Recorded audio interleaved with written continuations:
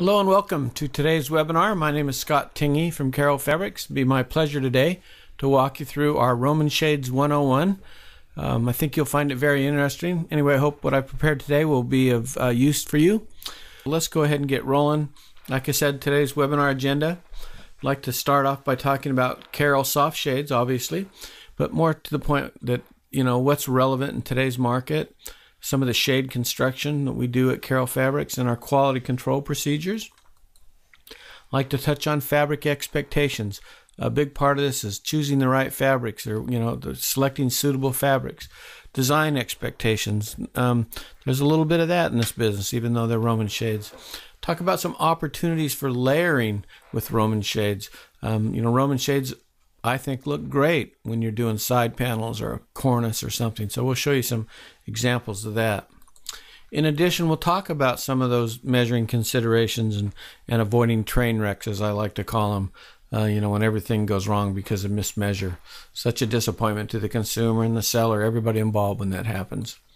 And we'll just take a minute and talk about, when you do order on CarrollNet, some of the built-in advantages. No written order form, instant stock verification, 100% pricing accuracy.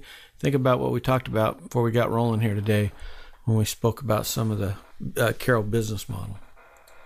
So to start with, what I've done is I put up 4 or 5 Roman shades that kind of represent some of the better sellers that we have at Carroll. So we just, the one on the left obviously is a flat Roman shade, and that's one of the better sellers. People like the flat Roman shade for obvious reasons. You can see the entire design motif when it's in the down position. It's actually one of the better stacking shades if you're putting it over French doors or inward swinging window, that type of thing. With child safety, the flat cordless Roman shade, meaning there are no draw cords to pull the shade up and down. You simply push up at the bottom or pull at the bottom hemline to pull the shade down. Great shade, shown here with the little attached valance. Then you've got the front and reverse fold Roman shades, and you can kind of look, and I'll show in more detail in a minute. But a front fold shade is always going to be the ones with the dowels that are sewn to the front of the shade. The pockets are in the front. And when we say reverse fold, that's just putting the dowels or the pockets to the rear of the shade. And like I said, we'll go into a little bit more of that in a few minutes. And then the soft fold Roman shade, or some people call the happy shade or the smiley shade, real popular shade at Carroll Fabrics, and we sell a lot of these. So just kind of a look-see at some of the more popular shades that we're selling at Carroll. So let's take a second and talk about the flat Roman shade and kind of use it to kind of talk about some other features and benefits that are involved with all of our shades. So as I said earlier, with the flat Roman shade, it's an excellent shade to, if you want to expose your design and, versus having some of the pattern hidden in a fold or hidden in a pocket with a dowel in it. Flat Roman shade is great. But a couple of things as a call out. We'll basically be talking about inside or outside mount shades today. So here's a view of a standard headrail that could be on a flat Roman shade or any of the other shades for that matter. And it's 1.5 inches by 3/4, so it projects out from the wall 1.5 inches. If you're selling or installing this particular shade as an inside mount, you can see that what we've done is we put a pre-drilled grommet through the headrail. So therefore, when you put the screw up through there, it doesn't come in any contact with the fabric at all. And the first thing it hits is the wood or the frame that you're screwing the screw into for the headboard, for the headrail. And the reason we did that, in past, when you put the screw up just through the fabric and through the board, all it needs to do is catch a little thread on the shade, and then it puts a big runner in it, and it instantly makes that shade not usable. Hence, order chasing, order reorder, all that kind of stuff that nobody wants to deal with. And lastly, and we do that on all our inside mount shades, by the way, all standard headrails have that. And then when we talk about the stacking height, usually on a flat Roman shade, depending on how long you've ordered it, but even then it's not that big of a difference. It can stack anywhere from 5 to 7 inches. It's just a great shade, especially inside mount. You don't want to take up a lot of your view when the shade's in the stacked position. Great shade to use that for. In addition, we have the flat Roman shade. Just some of the features I can talk about. Some of the callouts are that we do, as standard, line that with a classic sateen lining, which is a 50-50 cotton poly blend, which is a great lining.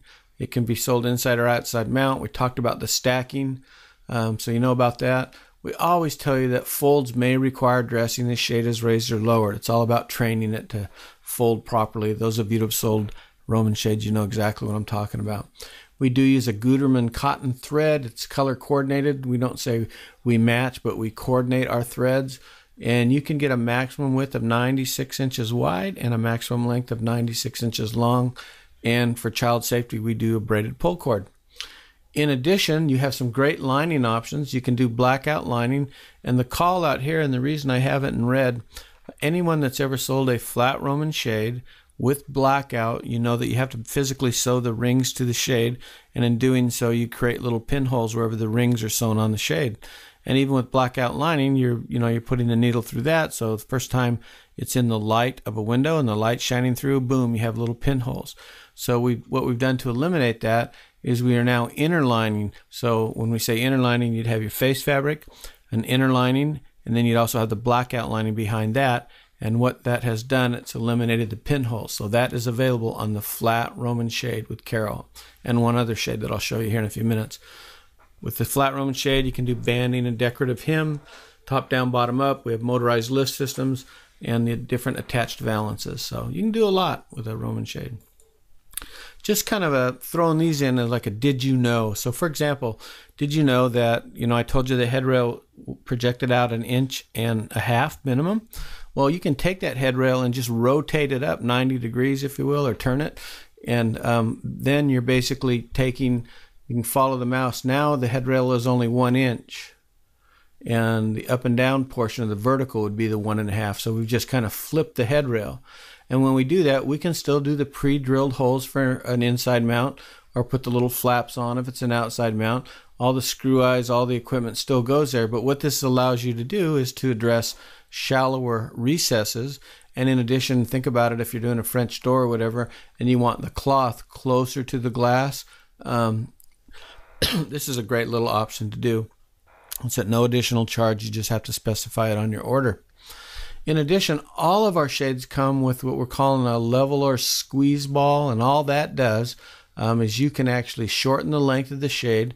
Usually that comes into play if you've done an inside mount, the window's a little bit out of square, and you need to raise the left or the right hand side of the shade. Well, at the bottom of each draw cord, you find these little squeeze balls, and all you have to do is squeeze them, and then you can just pull the draw cord down through it. In other words, you're shortening the shade, and you can do that across the whole shade. Installers love it. It's a great tool. And then for child safety, all of our shades have the shroud. And when I say the shroud, that's this woven piece that goes through here. It sews along with the ring at every 6 inches. And then the actual draw cord, which is this thin polyester, actually goes in and out of the shroud.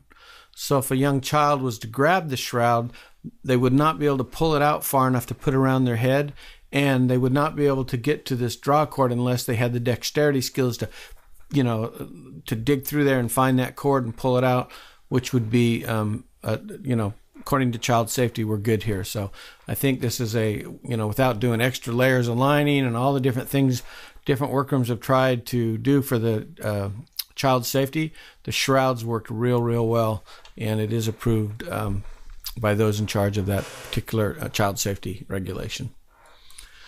So let's kind of jump off the flat shade and look at the front fold Roman shade. And this is just another picture, showing the dowels. They're approximately every 6 inches apart.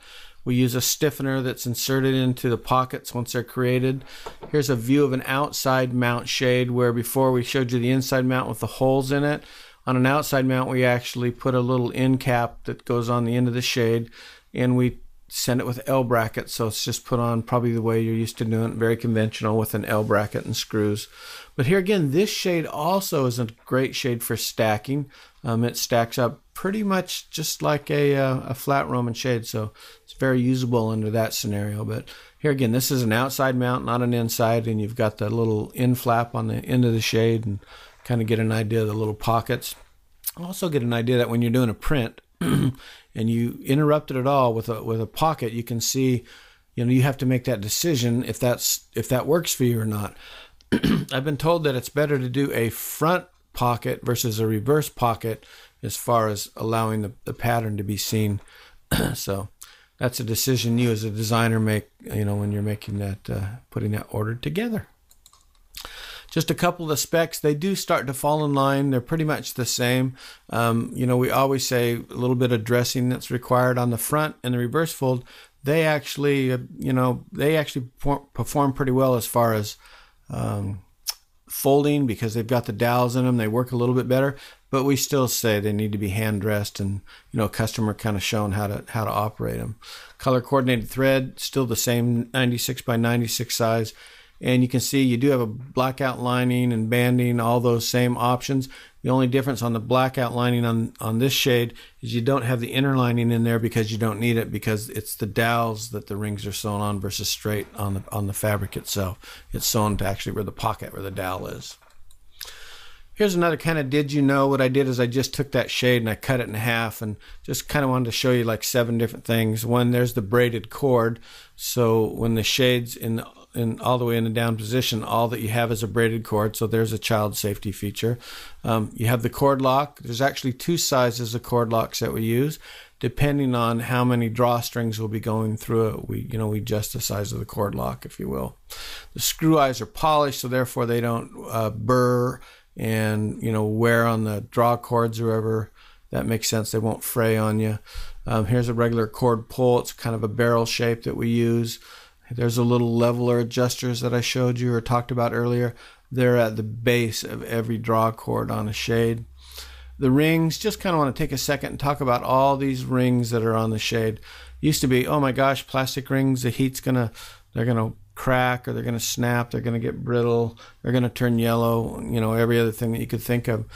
Maybe 10, 15 years ago, but these rings now, or everything we put on a shade, has to go through a lot of field engineering. We send them off to testing laboratories and all that stuff where they get rated, and so that's just not a problem. But if any of you were thinking that, I just wanted to put that to rest.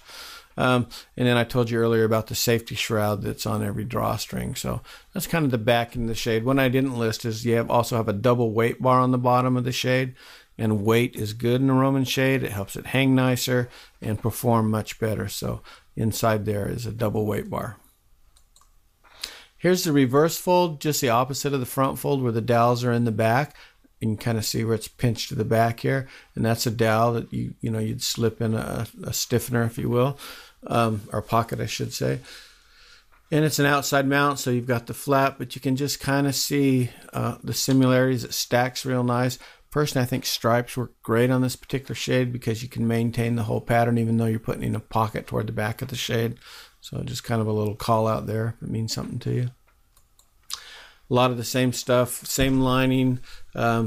We do kind of give you a little call out that if you're using a real noticeable print, that this shade, remember, you've got about a 1/2 inch of fabric that folds to the back of the shade that's lost from view once that pocket's created. So if you've got a pattern that you're looking at, and you're going to lose it every 6 inches by about a 1/2 inch. So sometimes this isn't the best shade when you're doing real easy to read print, where you can just tell if something's out of place, that kind of thing. But all the same stuff is the same here as far as width and length, and your options are the same as the other shades also. Then we have the happy shade, or at Carol we call it the soft Roman shade.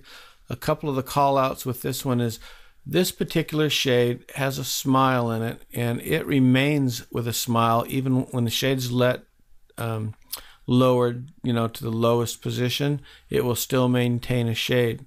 So we tell you when you measure, you just measure from the top down to where the weight bar is, or the short point of the shade, and then this will be a little bit extra that accounts for the smile of the shade. And we tell you to do an outside mount only, then you don't have to worry about light leaks and things like that. Outside mount, it's got that same 1.5 by 3/4 inch head rail that's wrapped. You've got your fabric returns. You can just kind of see it works, pretty much just like any of the shades. One of the call outs here is, though, if you're worried about stacking, this probably isn't the shade for you unless you're outside mounting it and you're putting it up high enough to where it'll stack up out of your way. But just because the smile stays in place, you obviously have more of a stacking height that's involved. Pretty self-explanatory. Just a couple of things on this. There's a couple of differences. This is an outside mount only. That's what we recommend, but I also know designers that they've used this shade for stationary, inside mount, different things. So I'm not telling you how to design, but we just sort of, if you're using it for a fully functional shade, it really works better as an outside mount. Told you the bottom hem stays in effect in any position. Another one is, because there's only 2 drawstrings, if I go back, there's only a string on the left and a draw cord on the left and a draw cord on the right. And if the shade's over 50, then you'd actually have another smile, if you will, and then there'd be a 3rd string all the way, on the right-hand side. But because of that, the shade tends to hourglass just a little bit where it kind of toes in on the sides. So we just say when you're ordering it, and we're talking outside mount here, order it an inch wider than what you've normally been trained to order shades. A little bit, we'll talk about some measuring, but if I always do my shades 3 inches wider than the window, we're saying go 4 inches wider with this particular shade just to do that. This shade with the black outlining option also has that inner lining put in there to reduce pinholes, because you can just imagine that you would be sewing rings straight on the fabric because it does hang flat. So that one we've actually inserted the inner lining in, so it's 3 layers, if you will, but it does eliminate those, if not eliminate, greatly reduces the pinholes, so you don't have any light coming through. You can band, and there's trim options, motorization, and also valances. So kind of a did you know I just wanted to get out there is, in order to, and this is 101, most of you probably know that, but in order to have the side-by-side shades look the same in pattern matching and in fold spacing, meaning if I had 3 shades going into a room, 3 windows side by side, if I want them all to look the same, if I want the folds to break when they're pulling up at the same place, if I want the patterns to match, all that good stuff, the shades must be ordered at the exact same length. Don't make one a 1/2 inch taller or a 1/2 inch shorter. They need to be the exact same length. In addition, the installer needs to install those shades at the exact same height. So I think that makes, it's pretty clear. Don't fudge and make one a 1/4 inch longer or 1/2 inch shorter, because it can throw off the whole ring spacing. And it's the ring spacing that determines where the folds are. And it, nothing worse than having 3 shades side by side and one of them just doesn't fold in the same. You try to pull them up, tie them up to make them look uniform, and all of a sudden one of them looks totally different based on the way it folds. So you can help us. You can help us by, when you do your orders, to specify that the shades are going side by side, and that will be an extra call out to the workroom to make sure that we deliver the product in a manner that will be befitting of your company and that your consumer will like a lot. Talk just a second about the cordless Roman shade. I think you all know kind of the cordless deal is there are still cords in the back of the shade, but there's no draw cords that you physically, pull and lock in a cord lock, that kind of thing. This shade, you can't see it, but there's a couple of plastic hand grips on it, and you simply push them up or pull it down with not a lot of effort. This one here, we're showing you an attached valance. Here's the reason why. You can order this shade inside or outside mount. Obviously, if I was doing an inside mount, this 2.5 inch plastic end cap wouldn't be seen because I'd recess it inside the window. However, if I was doing an outside mount, and if I didn't put a valance or something else over it, I'd have this gaposis, if you want to use that as a word, and you'd be able to have this cap exposed. So a lot of you may put it under a wood cornice, any kind of valance, or you could adopt the attached valance option that could come on the shade if it's going to be up there all by itself. Be a great add-on for you just by adding the attached valance. So that's kind of a call out on the cordless Roman shades. Plus, we've made a major manufacturing change, which, we've always had the thing in shades, there's just too much going on, You look from the outside of the house, the white lining, but there's cords running everywhere. And on the cordless, we used to, if you will, we had a bar on the bottom and a bar about 3.5 to 4 inches up. And then we had posts, if you will. See these little posts right here, stabilizers. There's one here, but you just can't see, there's just one on each end. And the reason those were there is when you push the shade up with your hand to push it up in the up position, this would kind of cave in, if you will. You're pushing it up with your hand, it just sort of like caves in. And so we put these stabilizers here, so it's just a nice straight bottom hem that goes up, and then you pull it down. Well, we've developed the technology now with the type of headrail that we're using that it is so sensitive that you don't have to worry about that. We have a double weight bar in here, but you don't have the stabilization posts anymore. So when you're pushing the shade up, you don't have to worry about it concaving, if that's a word. It just handles real nice. And now it just has the regular looks on the backside just like a regular flat Roman shade, or and you don't have all this extra hardware. So that's a big spec change. This is the way they come now. So cordless headrail, couple of different call outs. 72 by 72, where all those other shades were 96 by 96. These are 72 by 72. No pull cords. It's a great shade for child safety. One thing I always say, but remember, it is something you have to be able to reach and pull down. If you've got a cordless shade and it's 8 feet off the ground, you need a step ladder to go up there and pull it down, then it doesn't make sense. So we kind of think of those things when you're going through the process of measuring. You can do it inside outside mount. We do sort of recommend that you use medium weight fabrics, seem to work the best. You can overload it with weight, big heavy woven, blackout, the Retune. You just get it to where it's just overpowering the ability of the headrail to pull it up. So I always like to say medium weight fabrics work the best. Here again, make sure you dress the folds when you're operating it. Remember, it raises by the touch of the hand. There's 2 hand grips. Some people say, I want to take the hand grips off. I don't want a plastic. Well, that's fine, but they'll come with that. And it's a good way of keeping the shade from being soiled. You can do blackout lining, banding, trim, and also the attached valances. We do have the top-down, bottom-up available to you, and you can do a top-down, bottom-up with the flat, the front, and the reverse fold shades that I showed you earlier. And all this is what you've got going here. This isn't wood, but it's a hardened material, so it's a nice rigid 4-inch tall cornice that this headrail here slips up underneath. There's a couple of call-outs. For example, on a flat Roman shade, the maximum width as you can make is 48 inches, and that's because of the cords, and that's pretty much driven by child safety, limiting what we can do there. But as you can see on the right-hand side, this is a great shade if you want to lower it down for light and still maintain privacy. I'm sure most of everybody listening to this knows exactly the advantages of using a top-down, bottom-up product. So just know that you can also get that in the Roman shades. Now, just a couple, if you look down here in red to start off with, I told you the flat shade was 48 by 72. But if you do the front or reverse fold shade, we can actually make that one 60 inches wider thanks to the dowels and the stability by 72. So you can get that one a little bit wider. They're the flat and the reverse a little bit wider.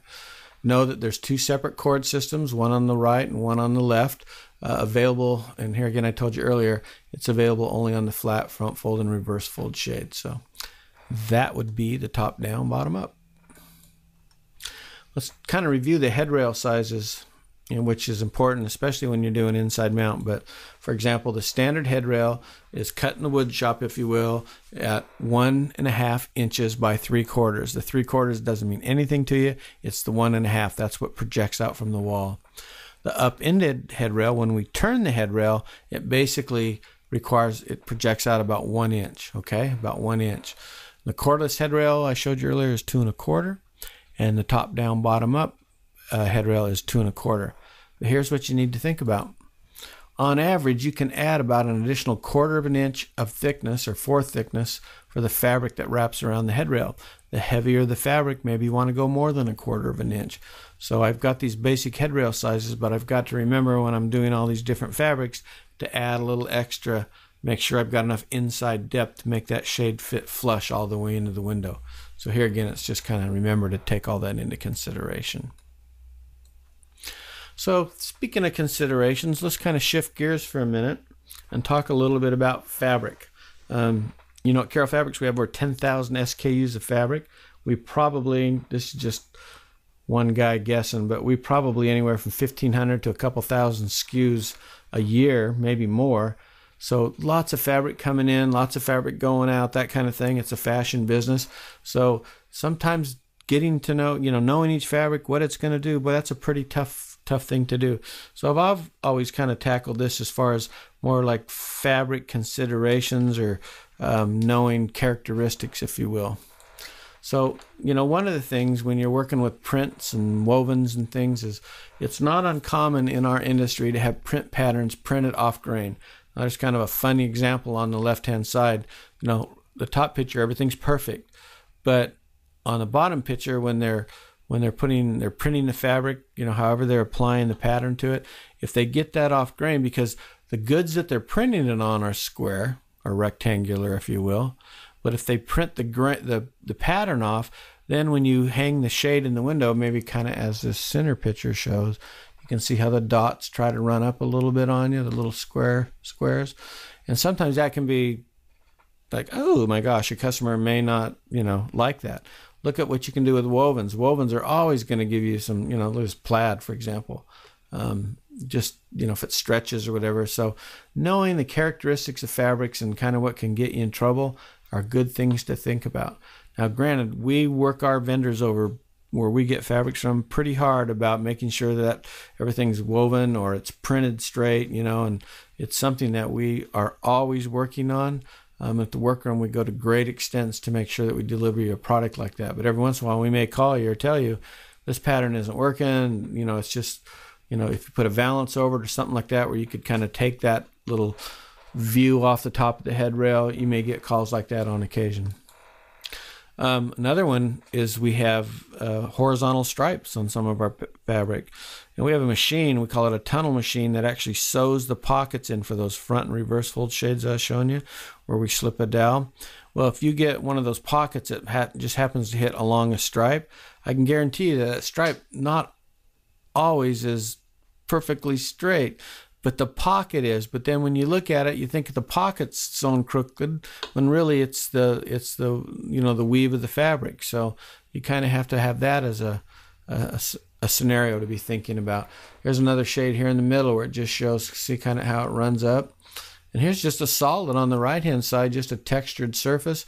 But sometimes even those slubs or whatever, you'd be surprised, but some consumers will say, well, that just doesn't look like the pocket's sewn straight. I promise you the pockets are sewn straight. It's just the fabric. So just things to think about. Maybe if I've got something like that, maybe a flat shade's going to be my best option. Those types of things. Another thing is kind of consumer expectations as far as how they, what's the word I'm looking for? How they want it to feel, if you will. So, for example, for most of the time that I've been in this business, it's more about fabrics that can hold a fold real nice, and they fit, and they're real soft looking, they're just structured looking. When I think about that, I think about using cotton prints, 100% cotton prints that'll hold a fold, textured cotton solids, some of the linen blend prints, the cotton blends that just are very soft, and they work real well. Plus, and they just have this very organized look to them in the window, okay? But we also know that's out there is this look, kind of an unstructured or relaxed or casual look, which is very popular. And if you get some real soft linens, your hemp and your burlap, just totally opposite of what we're looking at here. But you see this a lot now. You could say relaxed or casual. I've seen it in modern homes. I mean, just know, when you go out to the home, it's all about consumer expectations and setting that expectation for the consumer. They fall in love with the burlap. They fall in love with the hemp. But if on the other hand, they're looking at a picture of a shade that's very structured, they're not going to get that. So it's just a matter of making sure that, they know the difference between the two. And it's a design style on your part. Talk for just a few minutes about the ability to layering drapery and valances with shades. So what we did is we just have 3 windows here. Do some ads we've done at Carroll Fabrics, but in all cases the shades are supported with a layering opportunity. So here, kind of a dining room nook, and you've got a little box pleated valance over the top. Just adds, it's a bigger ticket for you. I think it just adds to the room. Here's a nicely done bedroom where there's a shade, but here just the drapery side panels on each side that everything ties together from a decor standpoint. Here again, layer, layer, layer. Here's another little, maybe a family room type setup with a banded Roman shade with a little box pleated style valance over the top. maybe a little, here's the happy shade, kind of a little ethnic print with just a little what we call our low profile cornice. That's only 10 inches here, 6 inches in length there. It's just a no padding. Same with this guy in the middle. All three of these actually, now I look at them. But you can play it in a real modern scenario. But you can just see they look pretty cool, these shades, with an opportunity to do a little cornice over them or any type of top treatment. It really kind of enhances the look of the shade. And here again, if I had a board or a shade that was running off just a little bit, most of that's all hidden now underneath a top treatment. So I don't know, tricks of the trade or what have you. So let's switch gears once again. Try not to take too much of your time and talk about avoiding a train wreck when it comes to measuring considerations. And I'm almost positive that everybody that's listening to this is, if you've learned to measure for hard products, all those things, there's not a lot of difference. But, the number one reason shades come back, once you get rid of the ones that had the flaw in the fabric, the workroom made it bad, this or that, it's for measuring. It's still the number one category. And it's hard to understand why sometimes, because they're not that hard to do, but let's just kind of go through this. First of all, if you're doing inside mount shades, we'll talk about first of all, it's important to make sure that the window's in square and can handle that particular shade. So what do we mean by an out of square window? Well, here's some overblown examples, but they do kind of drive the point home.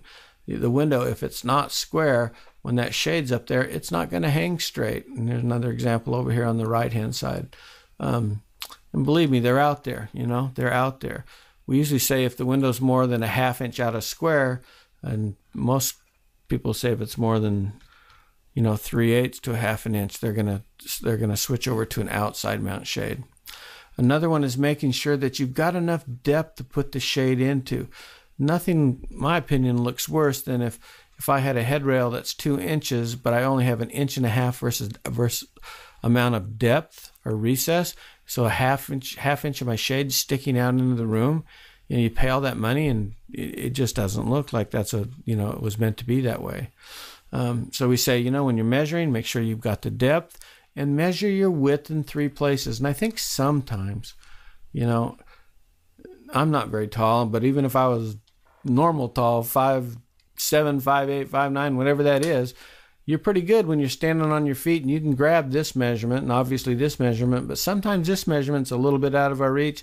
And I wonder sometimes, not passing judgment, if we're not grabbing this measurement, and sure enough, it runs on me by 1/4 inch because the measurement that you send into Carol is a net measurement and we take the deduction.